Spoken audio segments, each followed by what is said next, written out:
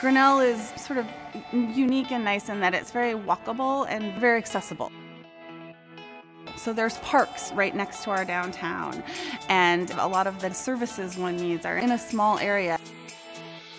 There really is quite a bit to do and a lot of opportunity here in the community. Everything from where you eat to where you can go shopping, and really just kind of having a diverse set of opportunities here in our community. Every other Friday out at Grinnell Heritage Farm, they have pizza dinners that have pulled from the college, but also the larger community and people from other towns as well. Our on-farm wood-fire pizza events, it's a really great way to get an introductory to the farm, because we not only serve you a really good, buffet dinner, but you'll also have access to wagon rides that will give you an entire farm tour.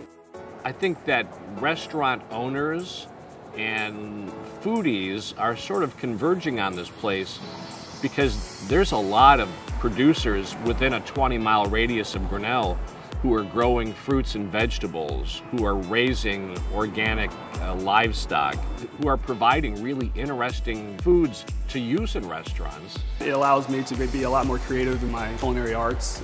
The international flavor that Grinnell College brings in, I get to throw a lot of stuff out there, different things that people will try and hopefully enjoy. From a sort of city or civic kind of perspective, I do think we offer an amazing array of things. Frankly, our downtown is beautiful. It's lots of beautiful old brick buildings, and and folks have done a great job of fixing them up.